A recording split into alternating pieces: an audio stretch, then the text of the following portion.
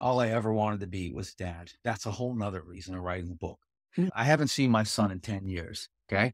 I'm just about to have 10 years clean. June 1st, I'll have 10 years clean. And I threw an experience in there of how I abandoned my son. And my son just started like texting me within the last month. And Mhm. like I said, I'm trying to like form that relationship. And I tell you what, I'm going to send my son a book. I'm going to send him one. And I'm going to say, this is who your dad is.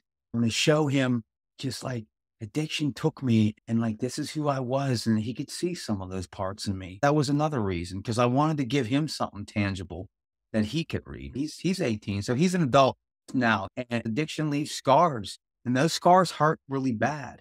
And I'm trying to build that relationship with him